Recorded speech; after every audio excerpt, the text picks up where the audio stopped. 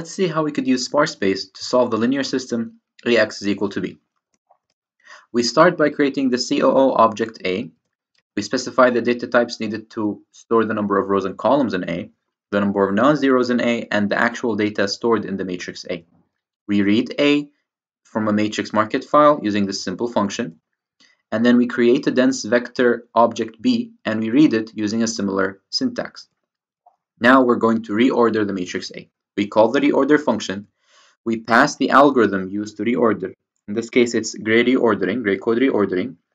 And we pass the parameters to the specific algorithm as well as the format we'd like to reorder. Now, every pre-processing, reordering, partitioning, etc. in SparseBase can be implemented to work on multiple different formats optimally. In this case, gray reordering is only implemented for CSRs. Now, we can either convert A into a CSR and pass it to this function, or we can tell SparseBase you are allowed to convert A for us, and we give SparseBase the contexts that it can use to do the conversion. And now SparseBase will take A, convert it to CSR, carry out the reordering, and give it back to us so we can use it under the rest of our code. Let's permute the matrix A. We make the call to the permute2d function, pass it the permutation array and the matrix A itself, and whether or not A is allowed to be converted if need be. Now, permute2d currently is only implemented for CSRs, which means that the input will be converted from COO to CSR, and the output is going to be a CSR object as well.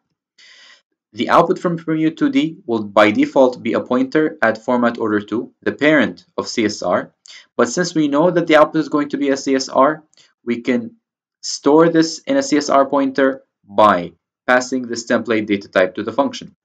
We also permute the vector B using a similar function.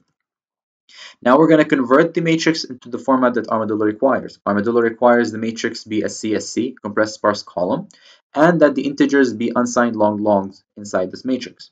We can make a call to the convert function, which will convert the format and convert the data inside the format to the proper data types. Of course, we could have read the matrix market format using these data types from the beginning, but where's the fun in that? Now we're going to take the reordered data and put it in Armadillo data structures to call the linear solver. So we store the number of non-zeros and number of rows and columns in the matrix, and then we store our data in these Armadillo objects by accessing the raw pointers in our objects.